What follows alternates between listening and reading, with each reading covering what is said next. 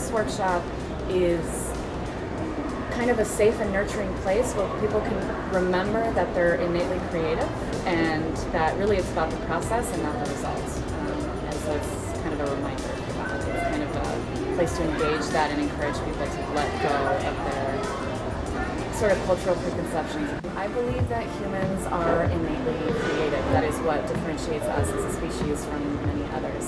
And you know, I hear a lot of people, especially adults, say, "Oh, I'm not creative, I can't paint." And my answer is like, yeah, maybe you can't paint with a paintbrush and acrylic paint, but maybe you're very creative in how you set up your pantry, or maybe you're very creative in how you run your spreadsheets in your accounting job. Creativity comes through in all different forms. The purpose of the Art Lab is to create a very unique space for people to come and be creative in. We are mainly a process-based workshop where instead of having an end result that we guide people to, we really highlight different mediums and art supplies and allow them to create and explore and make whatever they want. And so that's kind of why it's an all ages. We encourage participants to bring in their own things to paint on. We also have some things for sale to paint on. With the concept that you can use our aerosol to paint on pretty much anything.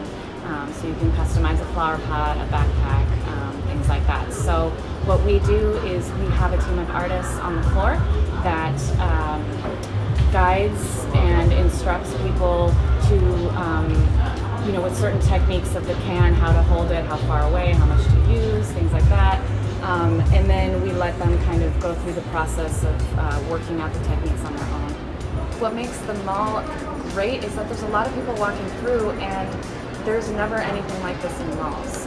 Malls are generally geared towards consuming, buying things. And here, instead, we're on the production end.